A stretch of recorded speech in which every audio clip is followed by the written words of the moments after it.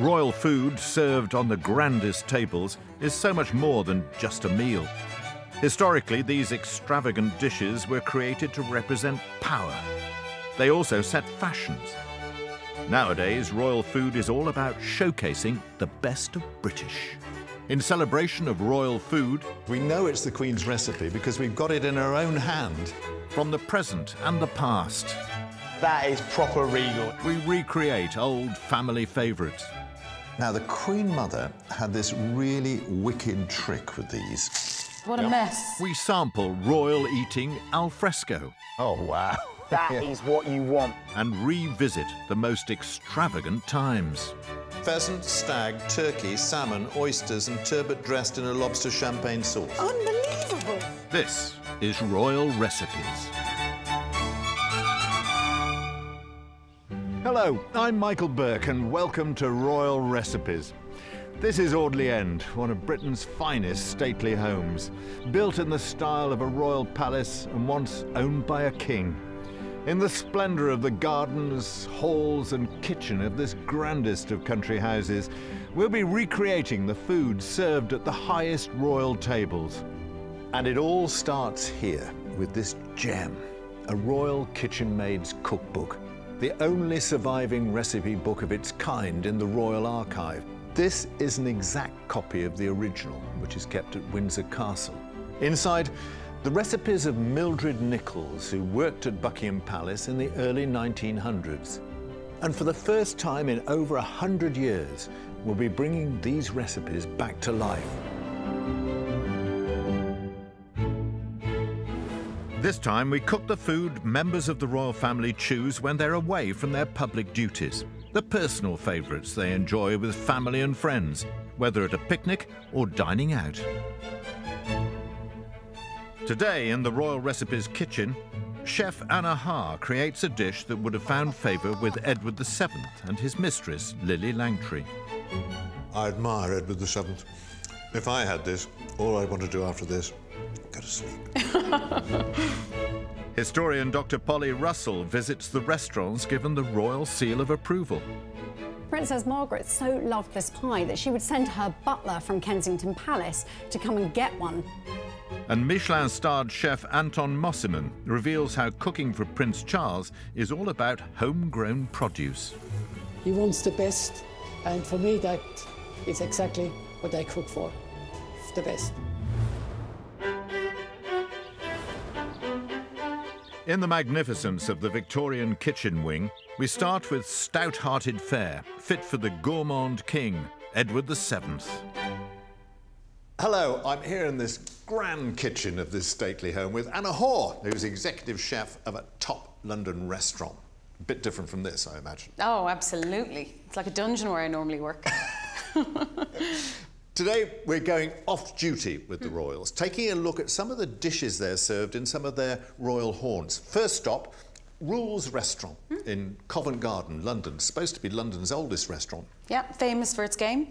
Famous for its game, and famous for being the rendezvous for Edward VII when he was Prince of Wales and his mistress, Lily Langtry. Yes, naughty Eddie.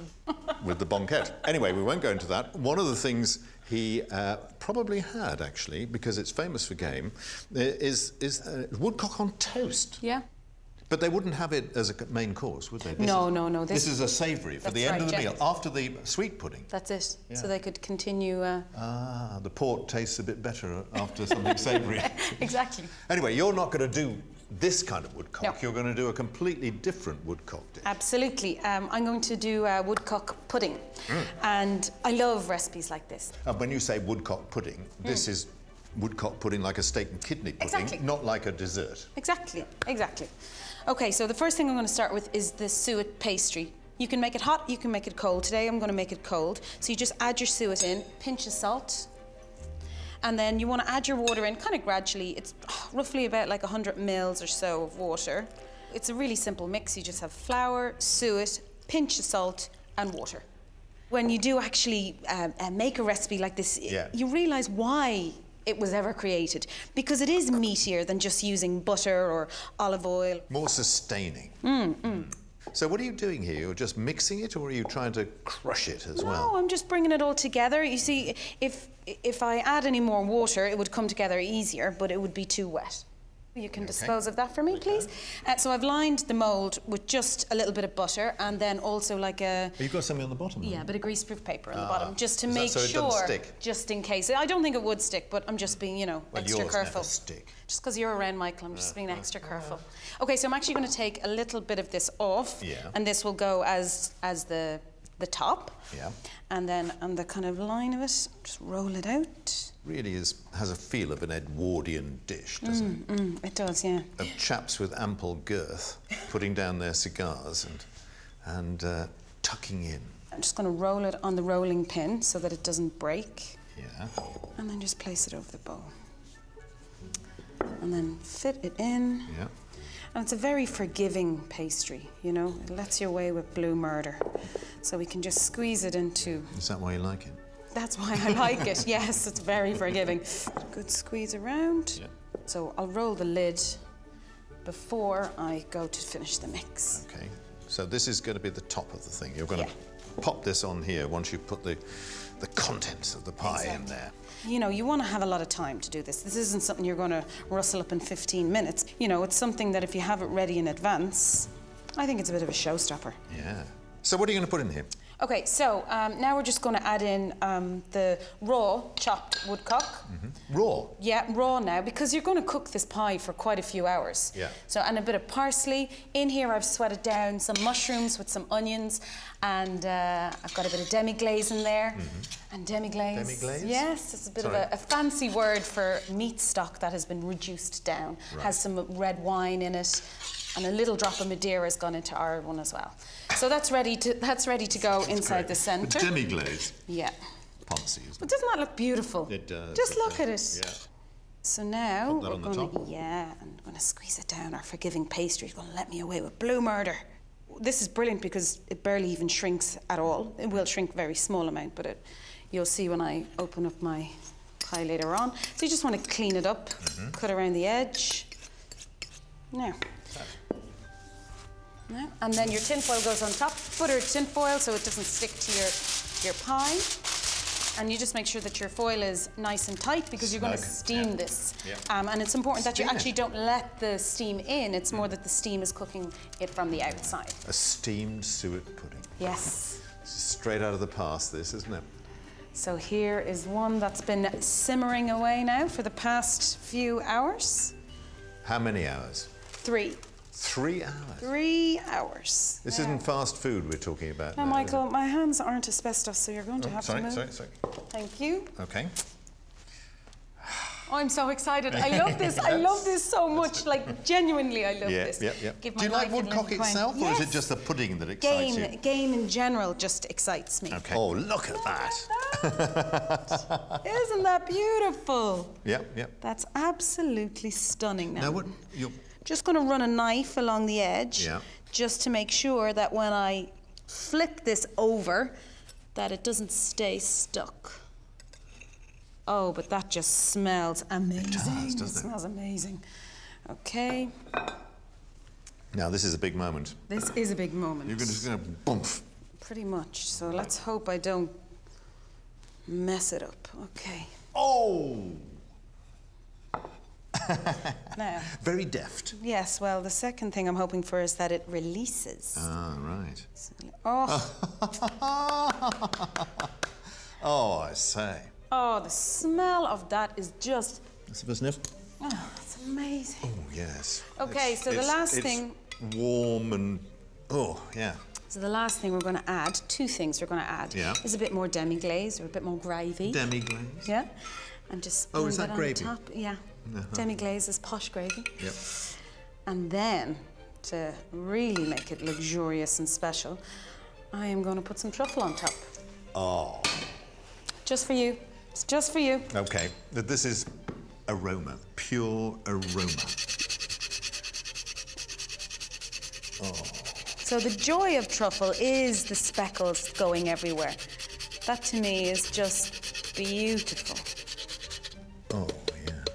Bit more? Yeah. You can imagine Edward leaning over, his whiskers all twitching with appreciation.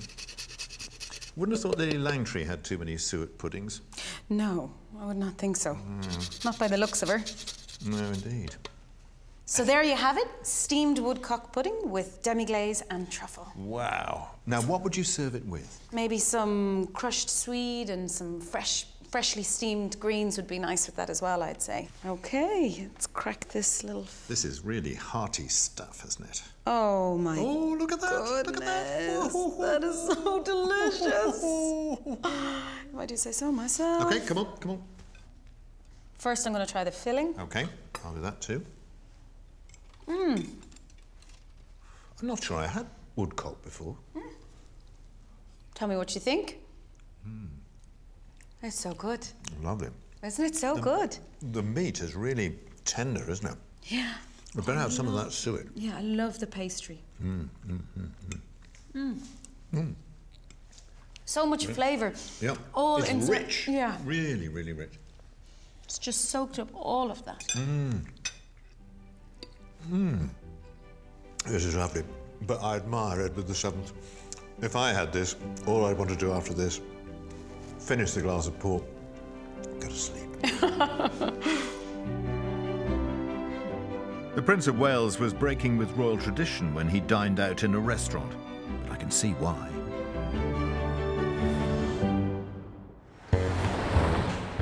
Decades after Edward VII's first forays, younger royals started dining out as regulars on the restaurant scene. Historian Dr. Polly Russell explores the range of royal tastes. Princes William and Harry are as at home in a burger bar as a royal banquet. Their mother, Princess Diana, was a regular at fashionable eateries like San Lorenzo, having her own table there in the 1980s. But the idea of princes or princesses going out to dine at a restaurant was once unthinkable. It wasn't until the 1930s that a restaurant actually reserved a table for an HRH, and that's where I'm going now. Opened in 1929, Quaglino's quickly became the restaurant for bright young things. Until this time, fine dining had been stuffy. But here, the dress code was relaxed, with cocktails flowing and a heaving dance floor. By 1935, it had even tempted notorious party boy, the future Edward VIII. Hi. So nice to meet you. Thanks so much for having me. This is the most amazing place. Thank you. Current head chef James Hume has been overseeing the most recent refurbishment. Prince Harry was at the launch party. There's a sort of history of royals coming to Quaglino's, isn't there? Yeah, it comes back to the 30s when the old Prince of Wales came in. He had his own room. He had his own room. Yeah, there's a private dining room just behind you. We'll still call it the Prince of Wales to this day. Fantastic. And I suppose he could have gone there and abandoned the sort of formal dress codes of the day and sort of relaxed with his friends, presumably. Yeah, exactly. What was the menu like in the 1930s? So much different to today. It's very, very classical French. Oh, really? And written in French? Like all in French. All in French? Yeah, it took me a while to translate them. 2 decades later, following the royal abdication and post-war depression, a new set of young royals emerged and started to hit the town again. By the 1950s, the Princess Margaret was ready to party again, and this is where she came. She used to have a cornered-off table called the Royal Enclosure. It was called the Royal Enclosure? Just for her, every night reserved, so she could be seen.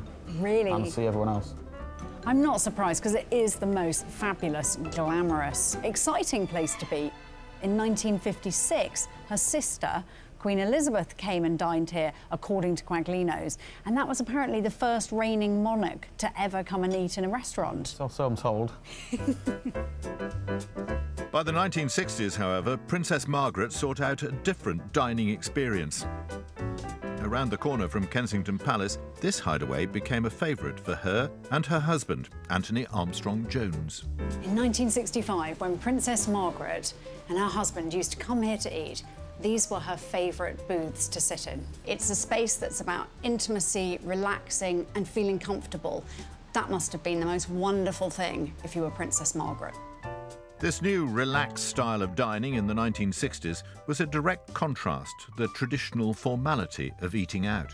To me, that really speaks of a moment in Britain where we are starting to question the sort of hierarchies and rules, and that plays out in terms of food. The restaurant was originally named Nan's Kitchen in the 1960s, serving home-cooked food. It's said that their chicken pie was Princess Margaret's favourite, and she enjoyed it so often that they changed the eatery's name to Maggie Jones in her honour.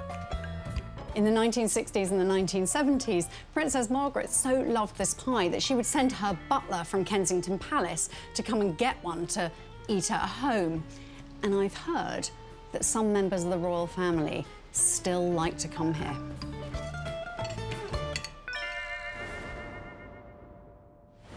Glamorous royal haunts in fashionable London, but for many of the royals, their favourite haunts have been as far away from London as you can possibly get.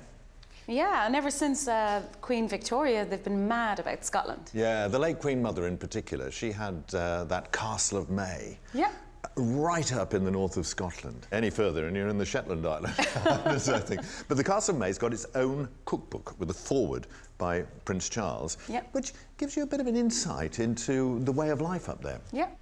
And today I'm going to prepare a Queen Mother's favourite, jam puffs from that cookery book. And also, it was one of my favourites when I was a little girl. So I'm going to show you how to make them today. OK. These are things you can gobble. Yes, yes. And it's super easy. I mean, all you need is some puff pastry. This shop-bought roll-out puff pastry is perfectly fine. And you just want to cut out as many discs as you feel your belly can take. But I think recipes like this are so special because you feel like you have a bit of insight into the kind of more normal or familiar side of the royal family.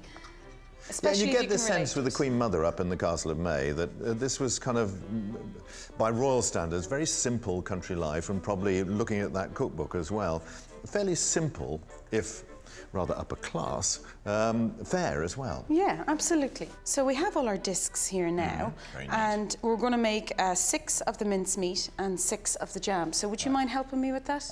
Would you do the jam ones and I'll do the mincemeat ones? Absolutely. OK, so on what one jam side, is this is apricot jam. So on one side, you just want to give about like a small teaspoon of jam. Now, I will be judging you on this, so if it's wrong, you'll be tidying up. You can do the washing up afterwards. You've got the easier one. It's difficult to get the jam off the spoon, isn't it? So try to keep it on one side. Oh, on one side, OK. Yeah, so, well, you're going to fold it over, of course, and then, exactly. And then we're going to put the egg wash on the other side. Here we go.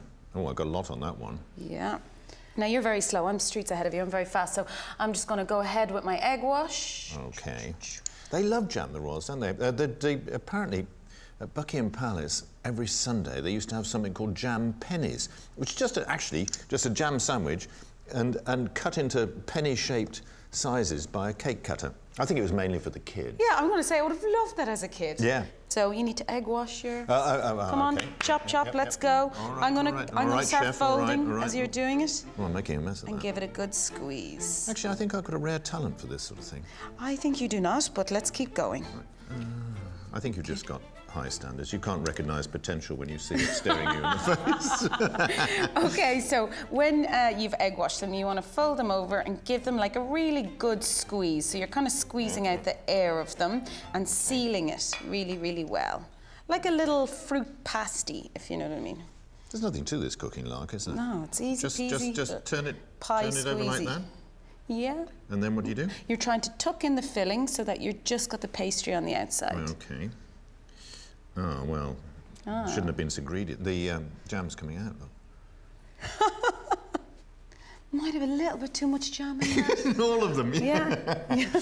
That's greed for you. It's a man thing. Yeah. Here we go. OK, well, actually, the fun bit happens next. So now we're going to cut them out. This bit I actually quite like. And as a little kid, this was definitely a side of it that I loved. Yeah, neatness wasn't the Queen Mother's thing, really, because they're jam puffs, but I think the Queen Mother had a bit of a wicked sense of humour. Rather like them as kind of booby traps for her guests.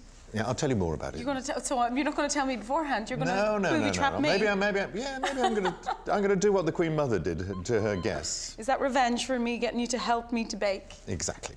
They go straight into the oven, just like this. We don't egg wash the top of them. No. So Why that is that, then? when we take them out, we're going to dust them with icing sugar, and then a bit of magic happens.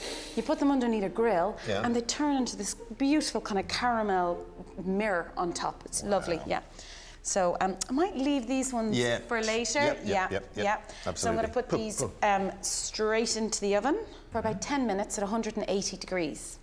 Now, these ones are already cooked, but they're not finished. There's still one more stage to go. So if you just pass me the icing sugar there, please, and the sieve. Yep. So all we're going to do is dust these with icing sugar on top. And then we're going to grill it. We're going to grill it underneath just your normal grill, but with the door open. Because you've got to keep an door open. You've got to keep an eye on them. Within 30 seconds to 40 seconds, these will turn into caramelized, kind of glazed mirrors sitting on top of your jam But it's puffs. really just a flash grill. Yeah, nice and hot. Okay. That's my kind of cooking. So Takes 30 seconds. That sounds wonderful to me. Yeah, that sounds right, yeah. Fast food. So I'm going to take this over to the oven. Come back soon.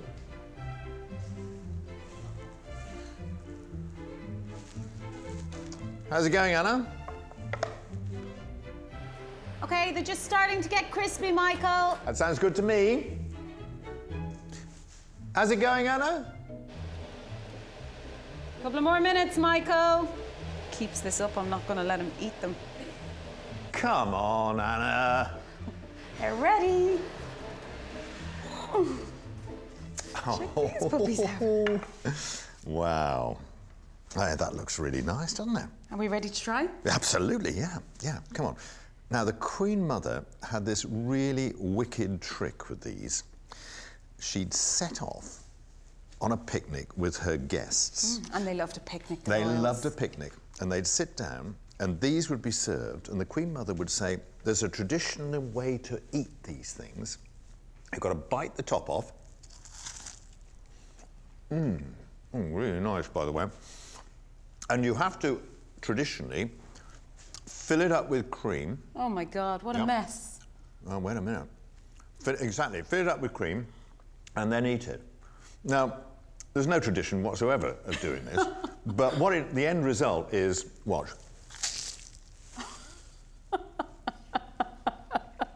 You can't do it without making a complete mess. Because all the people in the presence of royalty, they've got their little fingers stuck up and all this sort of thing. And I think it was rather cruel. Yeah. Okay, are you going to have one? Yeah, I'm going to have a go. Have one of my better ones. Oh, you've got to have the... There's a tradition here, Anna. Okay. You've got to fill this up with cream. There you go. I just want to see you make a mess of yourself. I'm not going to make a mess. I'm not going to make a mess. I'm going to eat like a pro. No. Go on. Go on.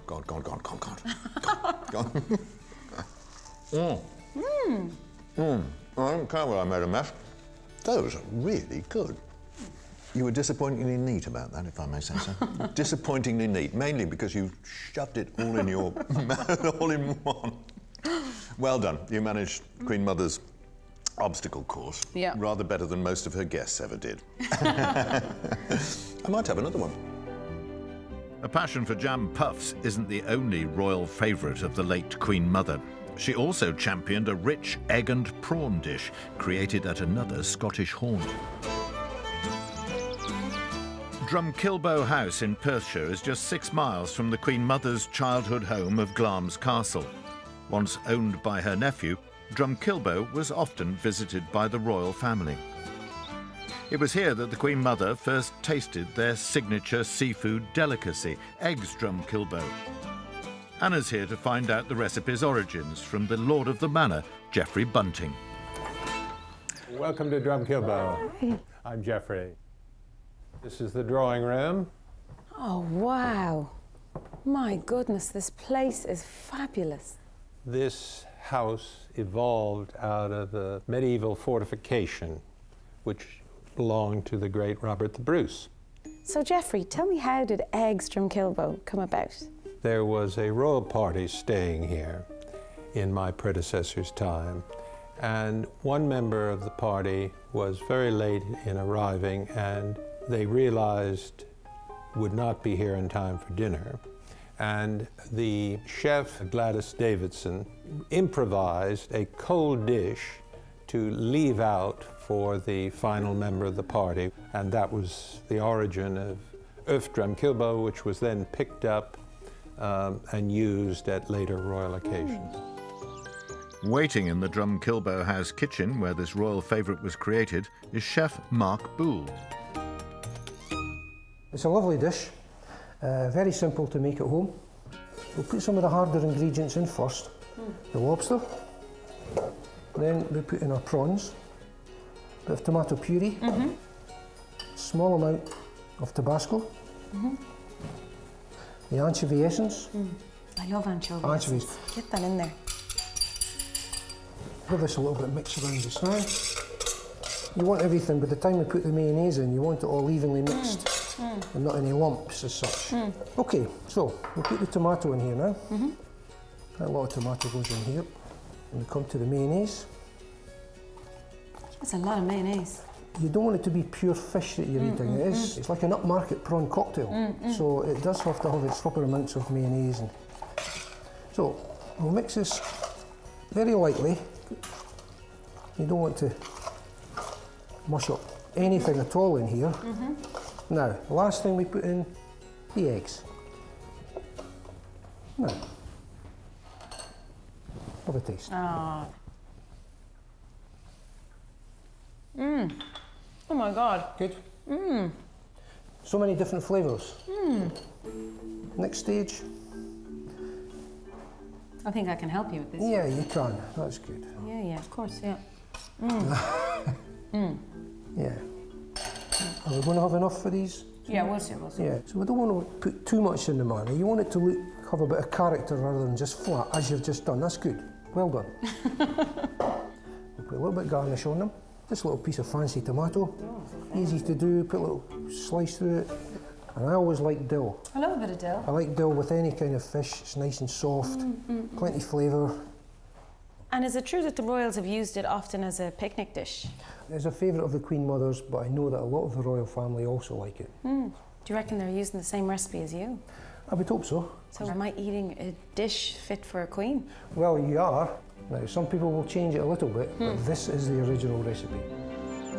Eggs Drumkilbo has travelled far beyond its Perthshire roots. For staff travelling with the busy royals, an understanding of their personal tastes is essential. Grand Harold here has been butler to Prince Charles and Prince William and Prince Harry and been off on several trips to their haunts.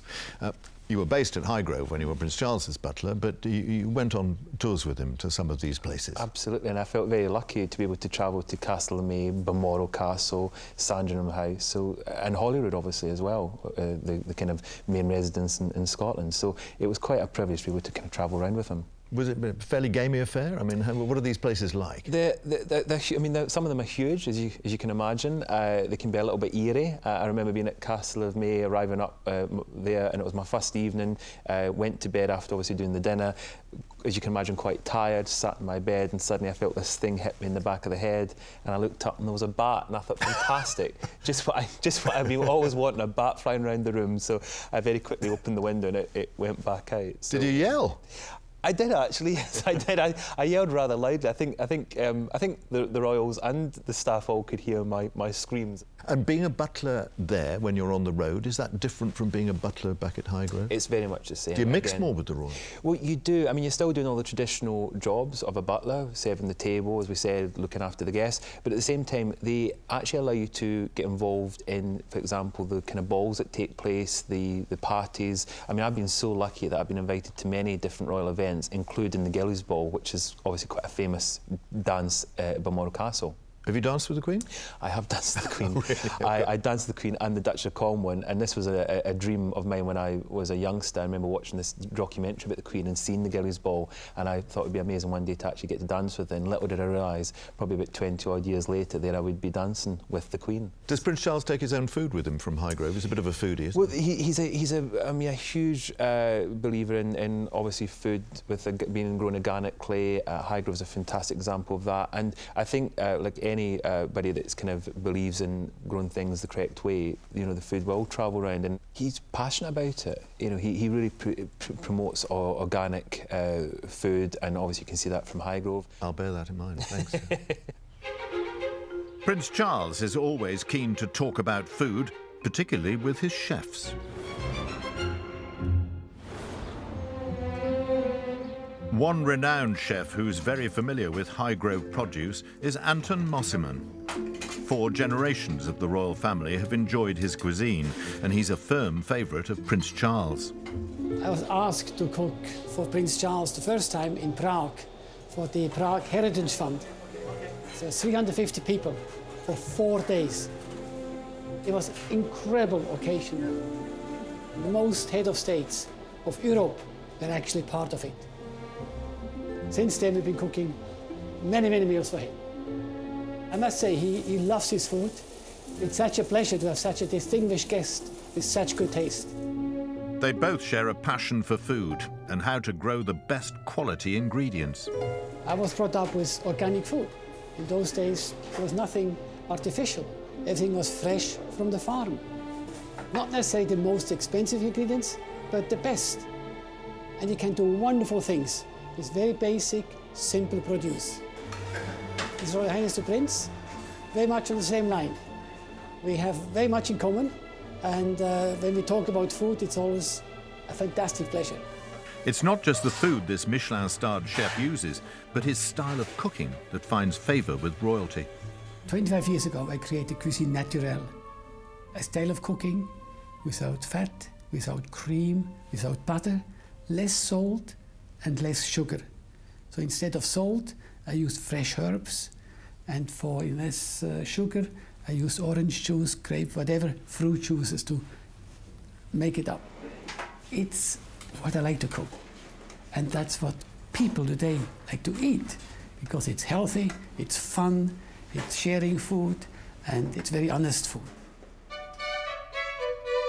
Today, Anton is preparing a typical Highgrove dish. This dish is a saddle of lamb, Highgrove lamb, a fillet. The quality is just outstanding. Look at the color, no fat whatsoever, all just plain, pure meat. I can't really wait to tuck into it. I roast it with some fresh rosemary. As a garnish, I have roast new potatoes, kale with some spinach, Brussels sprouts, just the leaves, and carrots. First, we heat a bit of oil, go back a bit of salt and pepper. You know, I'm a great believer that food should be seasoned before it's cooked, because once the pores are closed, you can't season anymore. You have to season it beforehand. I just want to sear the lamb on both sides very quickly, nice and brown. A piece of rosemary. The smell of fresh rosemary now is just so beautiful, just fantastic. So off it goes in the oven for about 3 minutes.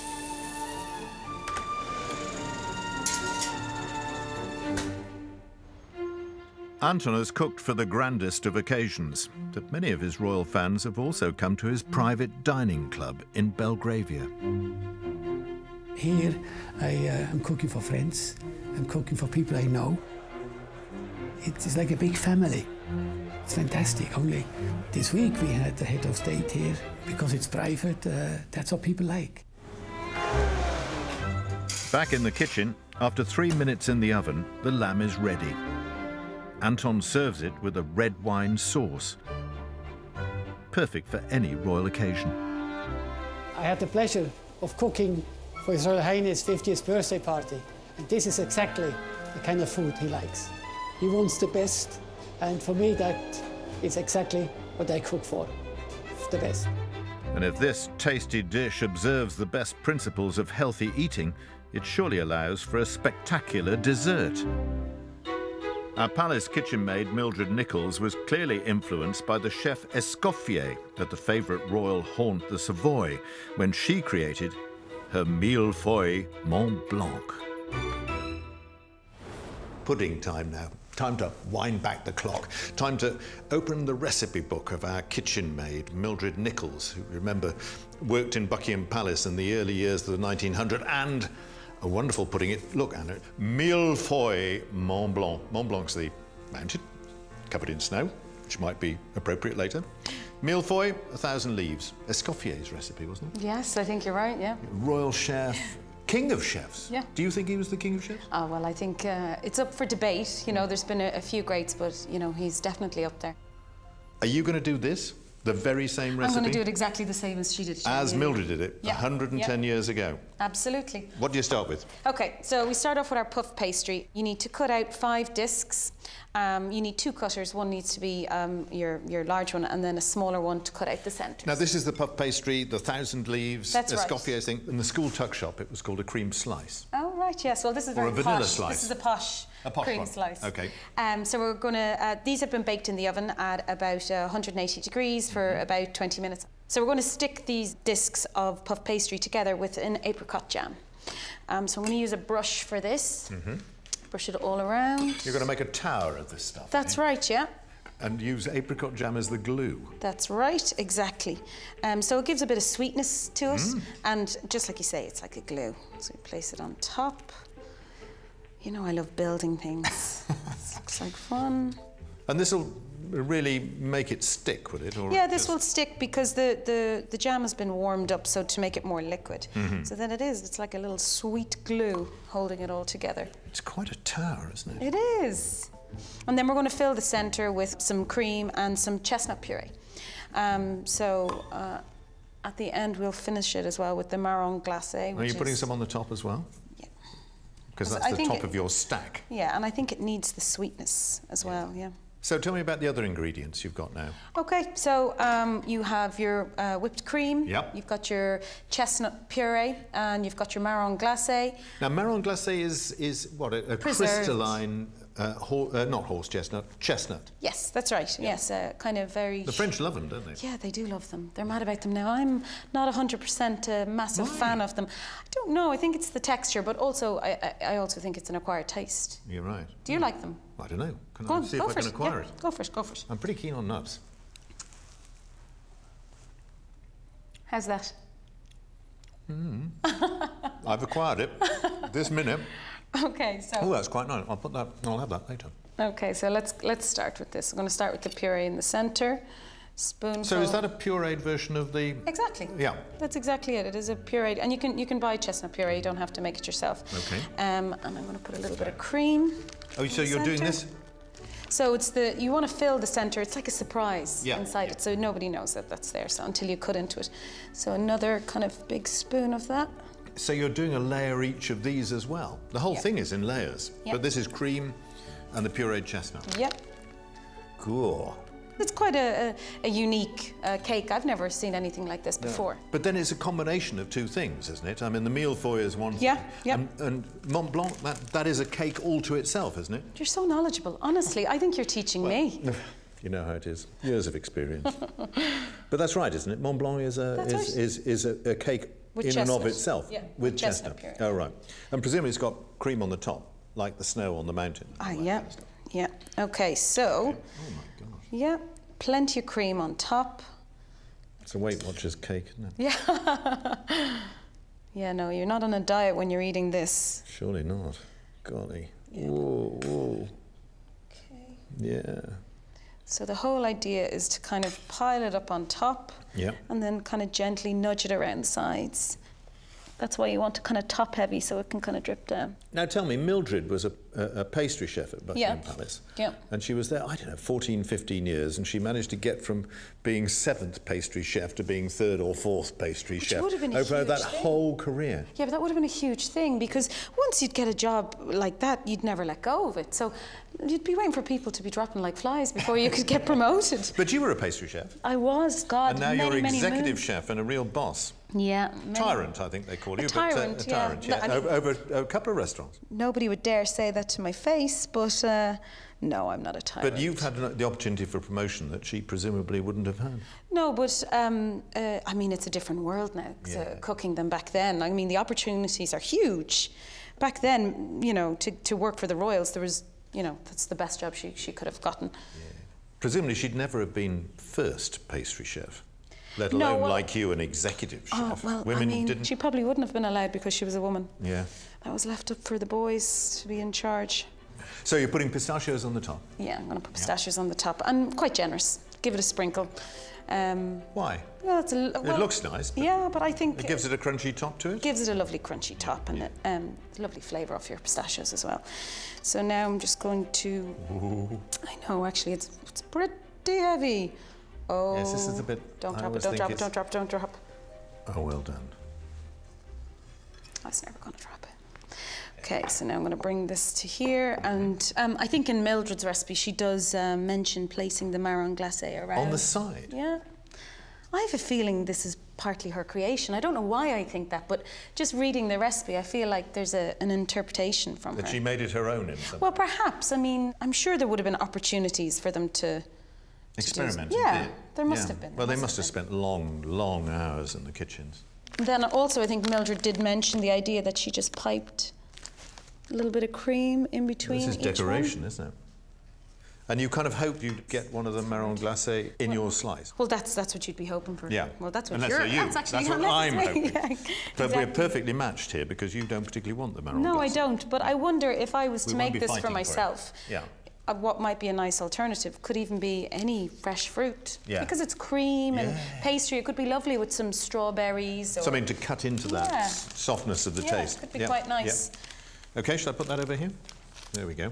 Yeah. I might have a bit more of my marron glacé. So there we have it. Mille, Mont Blanc. Tricky thing to cut, I would imagine. Yes. But don't let that put you off. It's not going to put me off because you're going to cut it. OK, here we go. Righto. Let's put that there. OK. Oh, yes. Oh, yes, yes, yes, going through. Mind you, I am rather good at this kind of stuff. Ooh. OK. Well, is that about the right size, do you think? Yeah, I think use them as a portion. Oh, no, I don't want to wreck it. Don't wreck it. I'm not sure I've gone all the way to the bottom. There we go. Now, have I made a complete Horlicks of this? Well, this looks OK. You don't sound terribly convinced. I'm not convinced. Here we go. There. That's not bad. That's not bad.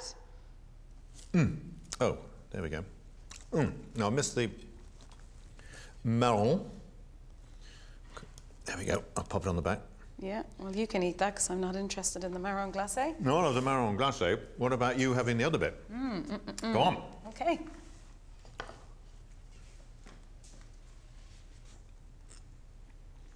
That wasn't exactly a big bite. What's it like? I'm being careful. It's delicious. Is it? OK.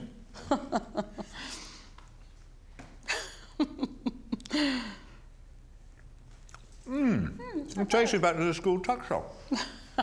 Only that was a bit better. But I was a bit younger, so keep going.